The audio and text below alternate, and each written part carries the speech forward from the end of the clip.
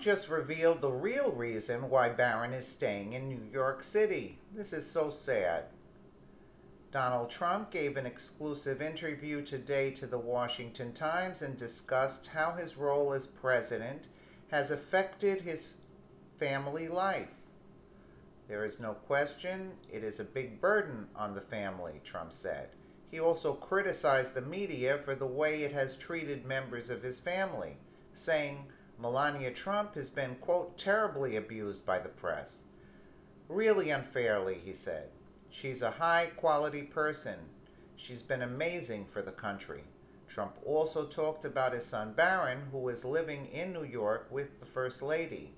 The two are expected to move to the White House once Barron finishes up the school year. I have a son who's a very young boy. He just turned 11, Trump said.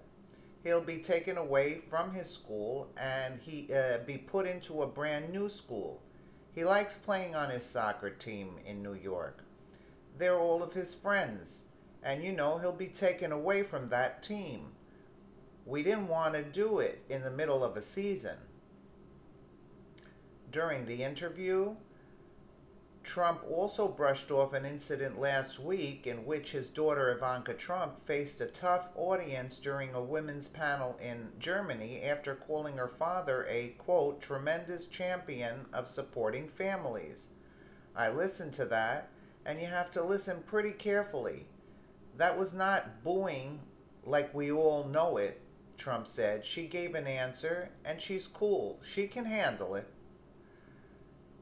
I think that's rude.